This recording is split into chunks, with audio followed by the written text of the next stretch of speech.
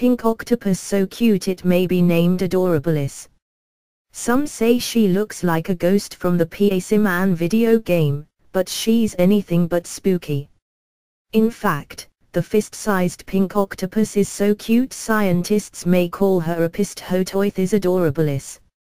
Researchers in California are looking for an appropriate Latin species designation for the mysterious cephalopod and, while little is yet known about it, few would deny that the specimens found so far are adorable. Stephanie Bush of the Monterey Bay Aquarium Research Institute said that after a year of study she is preparing to submit a report to a scientific review that would confer a name on the species. A form of flapjack octopus. New species are discovered every year, not all of them get described. It can take a lot of time, years sometimes.